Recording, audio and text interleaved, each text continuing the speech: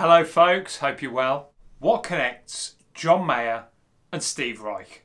Two incredibly successful musicians. Maybe you've listened to one or both of them. John Mayer is an American singer and guitarist and someone that I don't know that much about. And Steve Reich is an American contemporary classical composer who I also don't know that much about. So why am I making a video about him? As a guitar teacher, phrasing is one of the hardest, most nebulous concepts to teach, and there's not one approach that works for everyone. A lot of musicians absorb the phrasing of others, of the music and musicians they like, and turn it into something personal, different and interesting. In this video I want to share with you a couple of cool ideas inspired by John Mayer and Steve Reich respectively, that I hope will help you develop your own sense of melodic phrasing whatever stage you're at with your playing. And the beauty of these exercises is they can be applied to pretty much any instrument. So let's kick things off with a John Mayer lick. But before we do that, please give the video a like. And if you haven't, please consider subscribing to the channel and I'll love you forever. This John Mayer lick is from one of his Instagram live videos that I stumbled across on YouTube. It's a fascinating little lesson and well worth a watch, so I'll pop a link in the description below. The lick itself was a sort of off-the-cuff thing that he did midway through the session and I just loved it. It's nothing particularly spectacular, it just sounds really cool. It goes like this.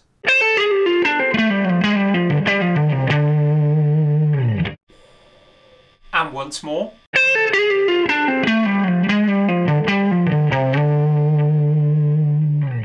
The beauty of this exercise is that you can do it with any lick that you know. But if you want to do it with this John Mayer lick, here's how you play it. So the first thing I'm going to do is just play it nice and slowly and then I'll go through it in a little more detail.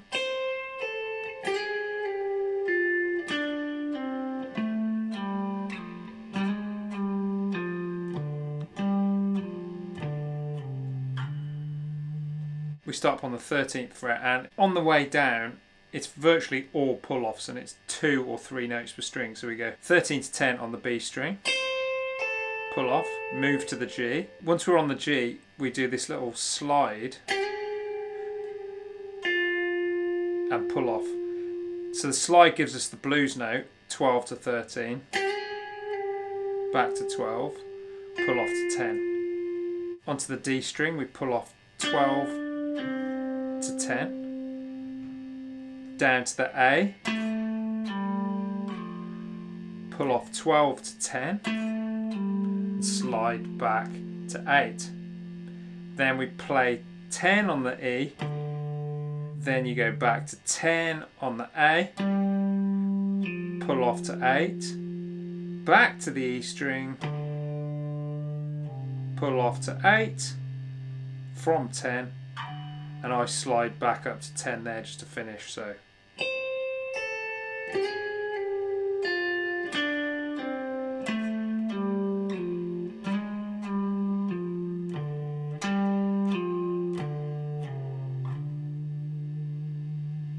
one of the best ways to improve our phrasing is to understand how changing the placement of a phrase or lick impacts what we play and how what we play sounds in the context of the rest of the music. Simply changing which beat of the bar you start playing on can have a massive impact on the way that a particular sequence of notes sounds. It's also worth mentioning that every guitarist has a particular beat of the bar that they like to start playing on, and more often than not, particularly if you haven't been playing that long, that preference will be an unconscious one. But the best players are in touch with where they're playing, or they feel it intuitively and they use this to their advantage. So let me demonstrate what that John Mayer lick sounds like when I start it on different beats of the bar. Here's beat 1.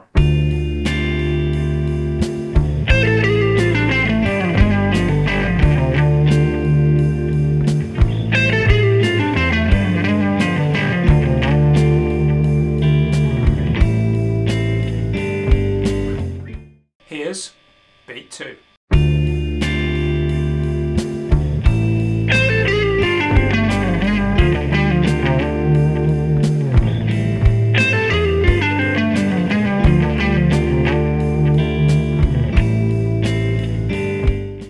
So that's pretty cool, and obviously you could keep moving that lick onto beat 3 and onto beat 4. But when this idea really comes into its own is when you start moving the lick in between the main beats of the bar. So this time, listen how it sounds when I start the lick on the and of beat 4. 1, 2, 3, 4, and.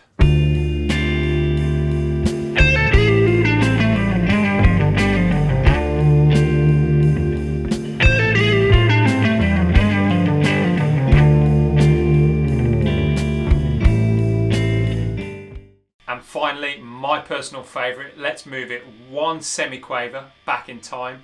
So we're going to start it on the E of 4. 1, 2, 3, 4, E and A.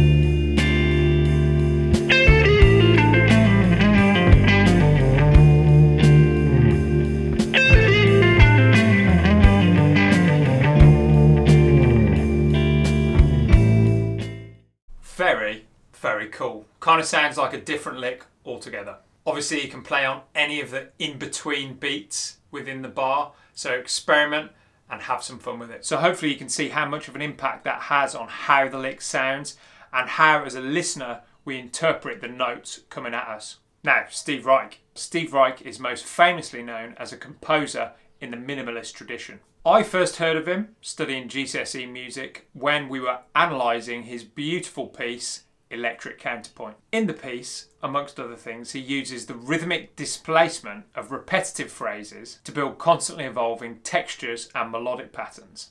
The way that the phrases interact with each other and the pulse of the music as it progresses is the thing here, and that's what I want to explore in the next idea. Rather than changing where the phrase starts and ends, in this idea I want to explore how a repeating pattern of notes can evolve over a simple chord sequence to create something interesting. This example is in 4/4 and it works best if you pick an odd number of notes to work with. There isn't 3.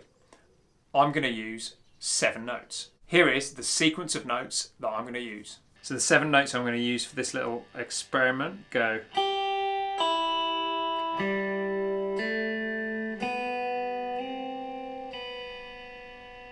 So I'm going to start on the 3rd fret of the E string, and I'm going to pull off to the open E string, then to the G string, open, 2nd, hammer that on, then it's open B string, hammer on 1st fret, pull off, back to the open. It's really important that all of those notes are the same length. So here they are when I'm playing them the same length.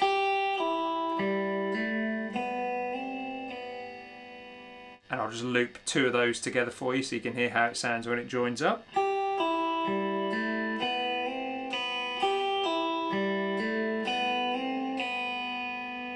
And here's the note sequence with the music. Listen for how the sequence seems to evolve as I play, and try to spot where the sequence comes back to where it started.